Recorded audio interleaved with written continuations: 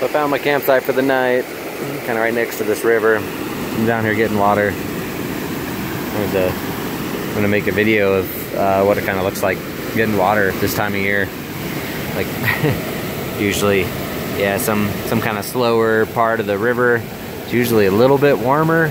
So your hands kind of numb out like instantly. And, like, thank God for for waterproof shoes. It's like just kind of like stand down in the water a little bit, and make it easier to get to it, because leaning out over these like fragile snow lips is always kind of a fun surprise whenever they crumble and send you into the water along with your water bottle. Oh yeah, ridiculous.